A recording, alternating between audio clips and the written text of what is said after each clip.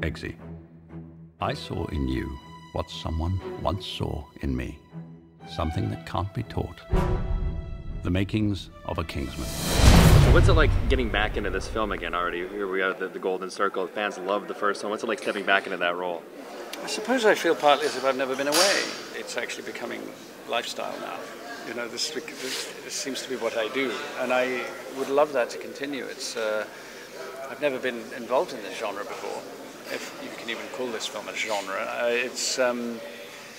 And the space between the first and the second one wasn't that great, and the amount of preparation is so enormous.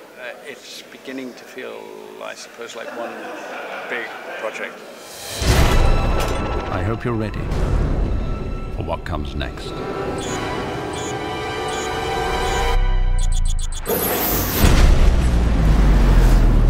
You're up there, though, I would say. Yeah. And the Statesman, where do they fit into what's going on here in the Golden Circle? Well, you know, the Statesmen, they're sort of the American version of the Kingsmen. You know, Kingsmen, they're Secret Service agency, and they're a tailor, really, you know, and they dress very spiffy.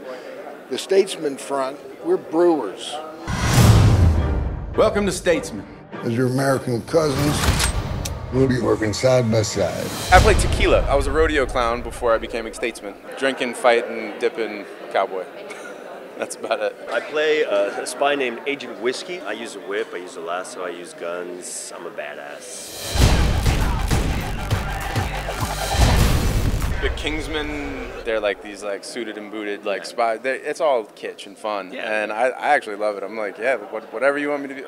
All my family in Alabama are gonna freak out that I'm in like a giant hat and belt buckle and boots. They're like, my Uncle Bruce is gonna lose his mind. I'm like, he's just gonna be like, I knew you had it in you, boy. I'm like, it's gonna be great. Cowboy hat, boots, a name like tequila. This is sounding a lot like Magic Mike a little bit to me. I don't think I wore boots in that movie, though. Oh, you never know. It could go either way. That's probably the only thing I didn't wear. I didn't wear a lot, I guess.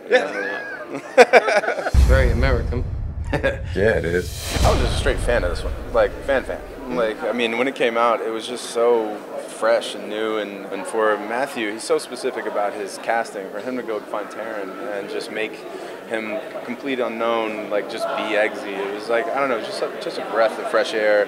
Matthew made just a style of a movie. We talk about it a lot. Like he's like, I made a movie that there are no rules. He's like, as soon as you make a rule, he can break it somehow. So I don't know, I just want to be a part of it. That was it. I didn't think he would ever want me to be in the movie, but I was like, all right, bartender, tell me what to do. Like I was just like, waiter, I was like, I don't give a shit. Just let me be in the movie. I like it. I dug the original. Just being a part of that, I remember my wife and I saw it, and like most movies I want to see, I want to know as little about them as possible. That's why this is kind of challenging talking to you guys, because I don't want to give too much away. But with the Kingsman, you know, I heard it was good. I didn't want to read any interviews or anything like that. And it just washed over me. You know, my wife and I looked at each other and said, wow, that was the best James Bond movie. That genre. Yeah, it must be cool as an actor to play that kind of a role. Oh, yeah. So then when it came around and I was invited to join, you know, I said, well, you know, and who's directing? You know, it's Matthew Vaughn, the original guys, you know, Colin and Taron are going to be in it. And we got a whole new batch, you know. We got Channing Tatum. I'm a huge fan of his, you know. Halle Berry. We got Maude in there, you know, Julianne Moore. Come on, I'm there. Yeah.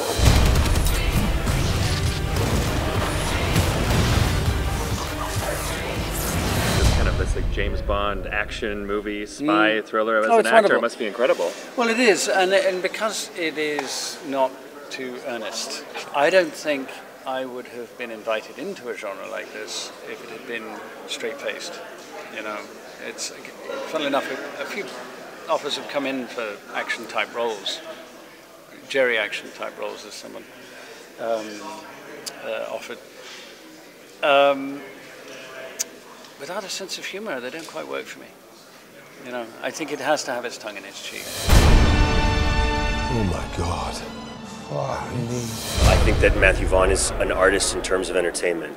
I think that he knows how to put us back into a movie theater and have a blast, you know, and be a little like, you know, caught off guard, entertained, but also shocked and just kind of on the edge of your seat in terms of not even necessarily what's going to happen, but like what music is going to play, like how ironic is it going to be, how brutal is it going to be, all of that stuff. And so he hasn't done a sequel before, and so he's just getting to expand on his own invention. So imagine, he's crazy. You know he's crazy. Manners maketh man. Do you know what that means?